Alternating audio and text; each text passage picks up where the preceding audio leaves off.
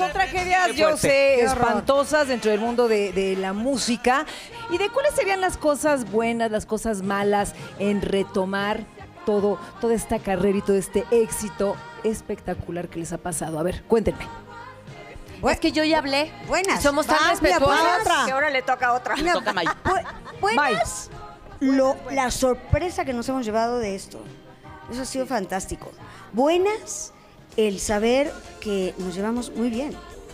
O sea, buenas, el darnos cuenta que nuestras 5 voces hacen un magnífico color de voz que tiene el nombre Inesperado.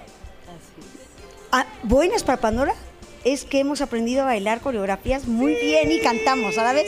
Y para las chicas, bueno, ya cantaban en armonías, pero que tenemos unas armonías en muchas partes del show, se canta total y completamente a capela. Es que eso es porque tienen voces espectaculares.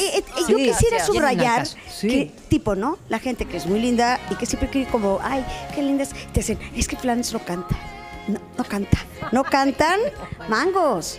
O sea, cantan y cantan. O sea, mangos, claro que cantan. Ciertamente ese es un piropo, o sea, la gente, y sé que lo hacen con ese afán bonito, pero sienten que al agredir al disque contrincante te vas a sentir mucho mejor. ¿Y qué crees? No.